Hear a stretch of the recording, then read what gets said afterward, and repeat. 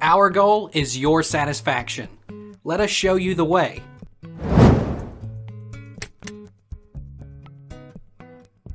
What is the 192.168.0.1 password? The default IP address is 192.168.0.1. At the login, enter the username, admin, and your password. Default password is nothing. Note: if you have forgotten this password, you will have no choice but to reset the router to factory defaults. Why is 192.168.1.1 not opening? If you cannot reach the login page, it may be due to a hardwired connection configuration issue, such as a bad Ethernet cable, entering the IP address incorrectly, an IP address issue on the computer.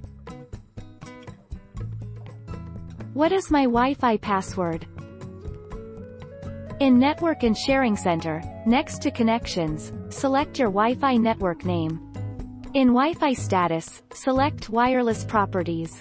In Wireless Network Properties, select the Security tab, then select the Show Characters checkbox.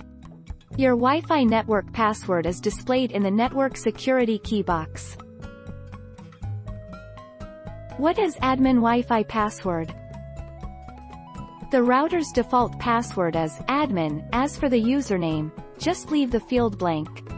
Important: make sure that the power LED of the router is blinking when you press the reset button. This indicates that the router is being reset properly. Take our lead. Let's help you make your mark.